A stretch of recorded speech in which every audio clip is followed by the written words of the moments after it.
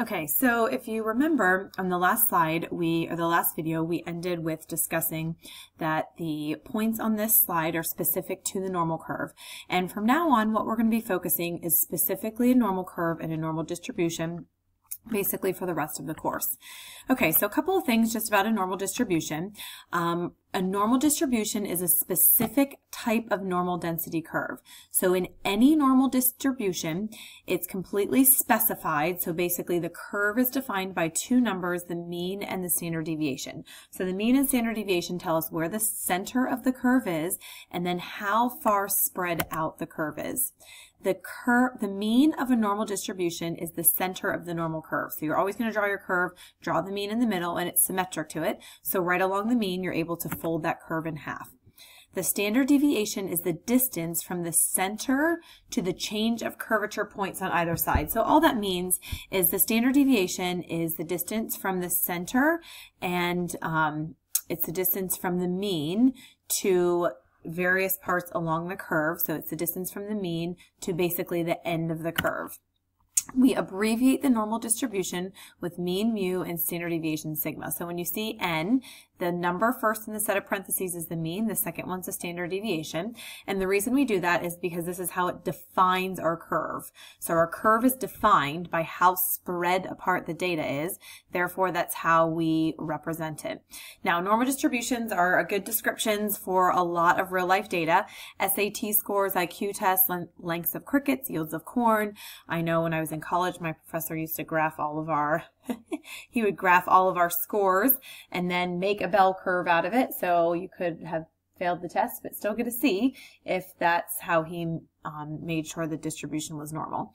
They're good approximations for processes of chance outcome. An example of that would be like what's the number of heads in many tosses of a coin. So in the future, we're going to be using normal distributions to make statistical inferences. And what does that mean? That just means we're going to make predictions based on the normal curve and the probabilities associated with that. All right, so think about this for a second. Do you think incomes follow a normal curve? The answer to that is no. Why not? They're often skewed to the right because a lot of people are going to make smaller amounts of money, and then you're going to have a few managers or CEOs that are going to be making owners of the company that make a little bit more. How about heights of males? Think about that for a second. That answer is yes. There's always going to be a population of males that's a little taller or shorter. So you have your males that are in the middle, the mean, and then a few that are a little bit taller and a few that are a little bit shorter. Just keep in mind that symmetric does not necessarily mean normal, okay? Why is that? Because you can have a curve that's uniform, so all bars are exactly the same height. So think about a rectangle. I can fold a rectangle in half. That's absolutely symmetrical, but it's not normal. So just keep that in mind when you're describing the normal curve. So the question is, when you're given a curve, how exactly can you tell if the distribution that you're given is normal? There are many normal curves, but specifically the normal distributions all have properties in common. One of them is the 68, 95, 99.7 rule, which I'm guessing you've heard of in Algebra 2. Okay, what is that rule? This is called the empirical rule. In a normal distribution with mean, mu, and standard deviation, sigma, that's what that means. It tells us that if we're taking a look at the mean of the data, all right, and zero here, we're just zero sort of like the middle, that's our mean, and we'll discuss what that means in a second. But 68% of the data is within one standard deviation above or one standard deviation below that mean. 95% of the data is within two standard deviations of the mean. So if we have our mean here, 95% of the data has to lie between two standard deviations above the mean and two standard deviations below the mean.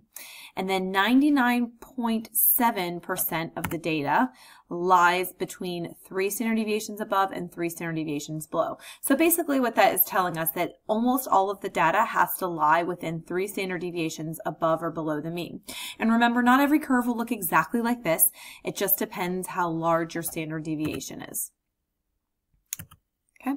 All right. Now I just take a look at the directions. The directions specifically state use the empirical rule to estimate the following. Now, if you are given instructions that state to use the empirical rule, then use them. If you are not given instructions and it just says find the area to estimate the following probabilities or percentages, do not use the empirical rule unless it specifically states to do so. And anytime you're using the empirical rule or anything else, what you want to do is you always want to draw your normal curve with the mean in the middle, and then use your standard deviations to label 3 standard deviations above and 3 standard deviations below. The reason for that is, remember, 99.7% of the data is within 3 standard deviations above and below, so that's going to give us where most of our data is. So go ahead, take a second and try this, pause the recording, and then take a look at the answer in a minute.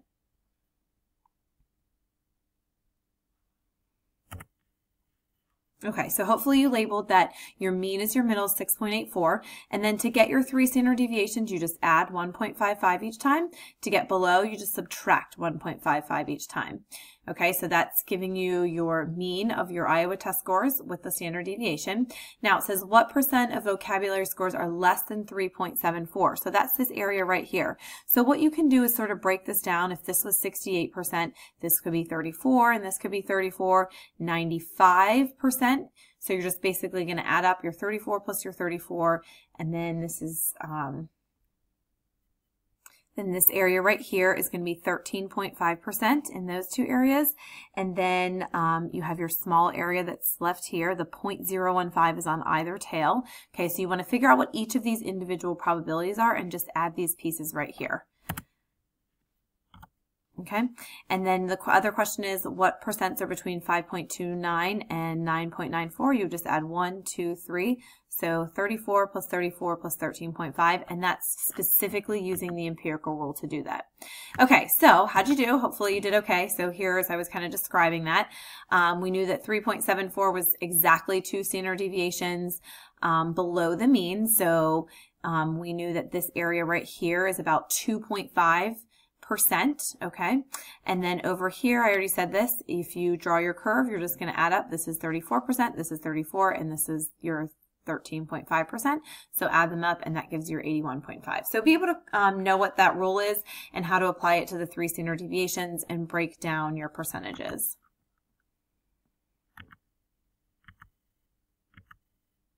Okay, so go ahead and try this one. Think about this one for a second. What percent of students scored an 8.39? So an 8.39 is right here. It's specifically saying what percent of students scored that exact value. Remember that that answer is none. Well, why is that none? Remember that whenever we're talking about this normal curve, this is an area under the curve. Remember, it's always a range of values. So when we're talking about an area, a range of values, we can't calculate a single value because that's going to give us the height, but we don't have any width to multiply it by. So using the normal curve, you can never calculate just a single percentage. It always has to be a range of values. Now, I already said this before, but just remember that the empirical rule is an estimate. Okay, it's not the exact answer that you're going to get from a graphing calculator or a table. Next, we're going to investigate how to find the area under a curve, not necessarily using the empirical rule, but just keep in mind for the future, if you're asked to estimate an area under the normal distribution of the curve, do not use the empirical rule unless it specifically states to do so. All right, why is that? It's because it's only an approximation. It's not exact. And also keep in mind that the empirical rule, since it's a characteristic of a normal curve, it only applies to approximately normal distributions. You cannot apply it to a skewed distribution. The data is not within, with 68% of the data is not within 1 standard deviation of the mean. Okay. Also, just keep in mind the reason I say approximately normal all the time is because no real life distribution is going to be perfectly normal. So we're always dealing with approximations. All right. So let's just take a look at what happens if we can't use the empirical rule. So, and it's only an estimate, and it only gives us with specifically 1, 2, and 3 standard deviations away from the mean. So let's suppose that we're taking a look at a distribution of test scores that's approximately normal, and we know the middle 95% of the scores is between 72 and 84. All right, what are the mean and standard deviation of this distribution? Well, how could we figure that out? Well, first of all, I know that I can label 72 in 95% I know is within 2 standard deviations away from the mean. So I can label 72 at 2 standard deviations below and 84 at 2 standard deviations above. So then I just kind of go, all right, I got how many spaces in between it? I got 1, 2, 3, 4. When I do 84 minus 72, that gives me 12. So I have 12 spaces that have to be separated into those 4 different areas. So I have to add 3 4 times. That tells me that the mean in the middle is 78 and the standard deviation is going to be 3. Now, here's the tricky part. Can you calculate the percent of scores that are above 80? Well, 80 is right here. It's not 1 standard deviation away. It's not 2 standard deviations away, so I can't use my empirical rule. It doesn't follow the empirical rule because it's not specifically at 1, 2, or 3 standard deviations away.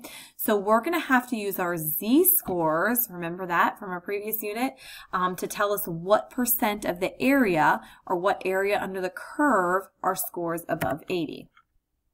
So remember that all normal distributions are the same if we measure in units of size standard deviation from the mean mu as the center. So basically all that's saying is every single normal distribution, you can take all of the scores and standardize them, turn them into z-scores. Once we turn them into z-scores, all of the units are exactly the same. Okay, we call that the standard normal curve. Well, what is the standard normal curve? The standard normal curve is the normal distribution with mean of 0 and standard deviation of 1. Well, how do we get a mean of 0? Let's think about this. If I'm taking, remember our z-scores are, if I'm taking the mean, if I want to find out what the center is, if I take the mean and subtract it from the mean, that gives me a z-score of 0 because a z-score is how far away they are from the mean. Well, if we're looking right at the mean, that z-score is going to be 0 because it's the center of the distribution. Okay, and then when we label our curve, think about the fact that we're labeling 1, 2, and 3 standard deviations. The standard normal curve says we're starting at the mean, the middle of 0, because we're 0 distances from the mean, and we label 1, 2, and 3 standard deviations above, 1, 2, and 3 standard deviations below. So that 1 specifically represents 1 standard deviation, and the specific standard deviation for each curve will be different, but the standard normal curve takes all of that, turns it into z-scores, and says, okay, how far away from the mean is each point? Okay, so that's what your standard normal curve will look like. You have your zeros, your ones, your twos, your threes. Okay, now, because all normal distributions are the same when we standardize them, we can find the area under any normal curve from either a table or your graphing calculator.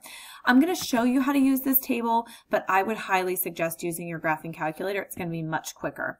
So let's just say we want to find the proportion of observations from the standard normal distribution that are less than 81%. Okay, so thinking about that curve, like what does that look like on the curve? If I was going to draw this, okay, if z is less than 0.81, here z is less than 0.81, that's not part of my empirical rule. What area does this take up? So on the table, you're going to go down to z is 0.8, and then you want to scroll over to the second position of 1, and that's your 0.1. So that tells me about 0.7910 area is under the curve here, okay? So it's taking about 79% of the area, everything less than 0.81. All right, so how would we do this if we're looking at proportions of observations that are not necessarily just to the left? So what would we do if we're taking a look at an area between negative 1.25 and 0.81? Now, what I want you to keep in mind is anytime you look at this table on this page, this is always the area to the left. So if it says greater than, even if you look up 0.81 on the table and it says find the area greater than, you look up 0.81, it's still the area less than. But we're going to use the fact that underneath the curve, the whole area is equal to 1 to find areas that are greater than. Okay, so let's just think about this. There's 2 ways to do this. Number 1, we're looking at the area between negative 1.25, which is right about here, and 0.81, which is right here. Okay, 2 ways to do that. Number 1, we can find the area all to the left of 0.81. All right, so that's 0.7910. That's the whole thing. But there's a chunk I want to get rid of. I need to get rid of this white piece right here. So this area here represents the chunk that I'm sort of taking out right here. I'm taking out the area to the left of z. We're taking out the area to the left of negative 1.25. Okay, so if I take that whole thing, 0.7910, that's the whole area, minus what's to the left of it, which is 0.1056, that gives me my final answer. Okay, there's another way to do this. You could also just find the area to the left here, the area here, and subtract that from 1, and that would also give you the area